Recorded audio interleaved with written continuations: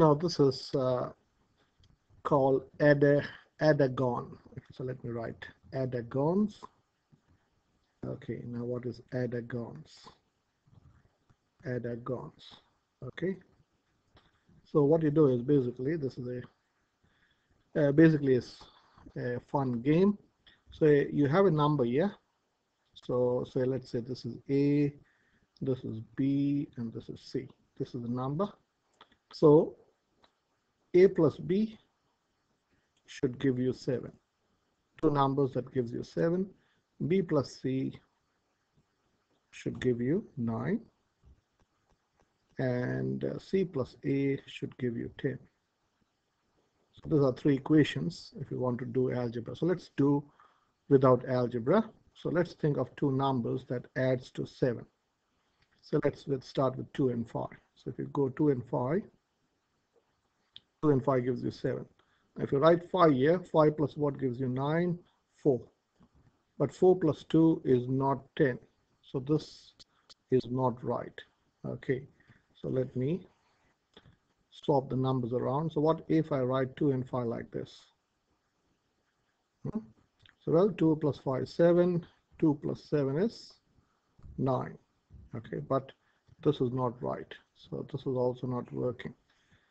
Okay, so now let's take 3 and 4. 3 and 4. I could have done 1 and 6. So if I go 3 and 4, that's 7. So 4 plus 5 is 9. Okay, this is 5. This is 5. But 5 plus 3 is not 10. So this is not right. So this is called trial and error method. Okay, so now let's say do 4 and 3. What happens? 4 and 3 is 7. 3 plus 6 is 10. Sorry, 3 plus 6 is 9, and 6 plus 4 is 10. So this is right. Now you realize this. You realize here that if you do this way, it takes a long time. So there should be an easier way to do this. So that's where you use algebra. Okay, so A plus B is 7, B plus C is 9. So let me say this is A, this is B, and this is C. So we have made three equations.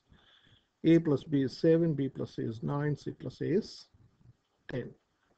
So let's add them. So can I do A plus B plus B plus C if I'm adding both sides?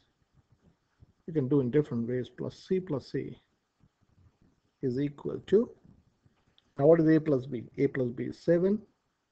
What is B plus B? C. B plus C is 9 plus 10.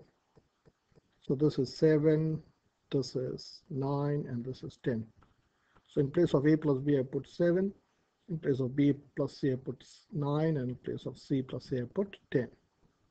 So what can I do now? So let's regroup it. So this is where algebra makes your life very easy. So the only thing is you have to go through a process. So let's group this. So can I write this is A plus A? You're adding it, so you can add in any order. A plus A plus B plus B plus C plus C is equal to how much? So this is 7 plus 9 is 16 plus 10 is 26. So this is A plus A is 2 times 2 lots of A. So in algebra you write 2A, 2B plus B is 2 lots of B, which is 2B plus 2C is equal to 26. And I'm going to write 26 as 2 times 13. So now I'm going to divide the whole thing by 2. If I divide this side by 2, this by 2, this by 2, you can also divide this side by 2. So 2 and 2 gets cancelled. So your answer is, or you can write A plus B plus C. The three numbers should add to 13. Okay, if you don't want to do the whole process, the addition of three numbers would be the half of the addition of these numbers.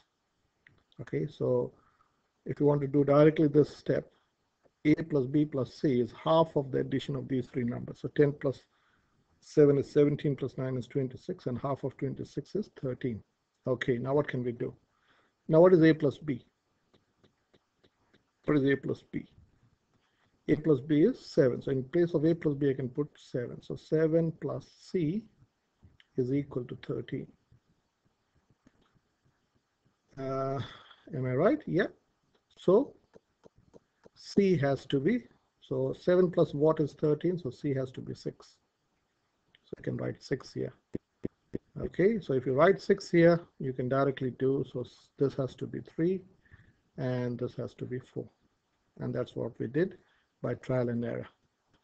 Okay, so I want you to do this same way. You got 9, 11, and 12. You can pause this video and try to do yourself. Hopefully you have done it. So let me write the whole process again. So this is a, let me write a plus b plus c like this. So I can just say a plus b is 9, b plus c is 11, and c plus a, or a plus c, doesn't matter, c plus a is equal to 12.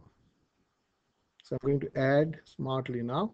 So if you add this side, you're going to get 2a, to put 2 lots of a plus 2 lots of b plus 2 lots of c is equal to, this is how much? This is 9 plus 11 is 20, 32. Okay, so this is 2. You can factor out the 2. So that is, let me do this in a different way. And yeah, I can write 2 times 16. I can divide both sides by 2, so you can cancel the 2. So a plus b plus c is 16. So again, what is b plus c? Okay, so let's do this in a different way. So in place of b plus c, I can put 11 is equal to 16.